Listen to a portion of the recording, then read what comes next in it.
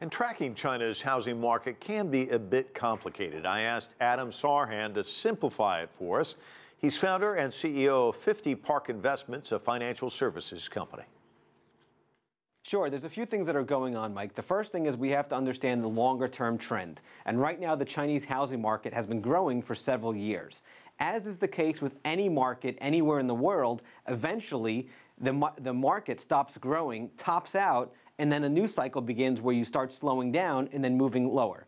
Now, normal healthy pullbacks after a very strong rally are considered healthy and actually conducive for a long-term growth perspective for any market. Markets don't just go straight up. So there's an old saying on Wall Street that says the market takes the stairs up and the elevator down.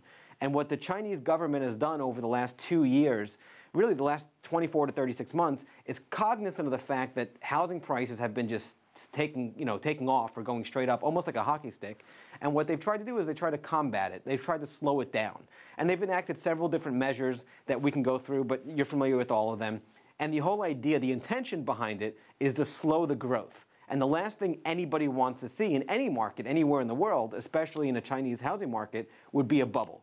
And the key going forward is, will it be a healthy pullback or stabilization, if you will, of prices, or will it be a situation where people panic on the way down and then you enter into a decline in housing prices, a very steep decline, and that, of course, is tied to how other markets fare, the global economy, et cetera, et cetera.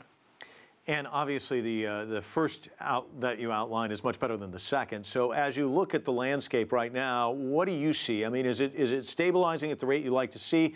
What cities are you looking at? Are you looking at Beijing? Are you looking at Shanghai, or just all of them? Yeah, I mean, there's 2 points here. Number one, you always look at the macro picture first. What is the global housing market doing outside of China? And then second, you drill down and go a little bit more granular on the micro level and look at China as a whole, and then look within China at different segments. So you've got, of course, Beijing, you've got Shanghai, you've got Shenzhen, you've got a lot of other cities as well. And the key right now, things are good, meaning they're slowing down a little bit. The rate of increase has stopped at a very strong, unsustainable rate. And that's really what the concern is for the government. They don't want to have a situation where prices just asymmetrically shoot higher and it's unsustainable. So what's happening now is that prices are cooling off, which is a good thing for now. Now, going forward, if prices stabilize, that's a net positive. If prices start declining, meaning more sellers show up, and then that selling feeds upon itself, and selling begets selling, then you could see a spiral to the downside, and nobody wants to see that, including the government. Can stabilization efforts like the ones the government's been pursuing, can they be sustained long-term, or does the market kind of have to take care of itself? It's a very, very, very tight rope with respect to overdoing it from any government into interfering with any market, and interfering enough to help the invisible hand, if you will, the market itself, autocorrect or stay within a normal band of growth and contraction.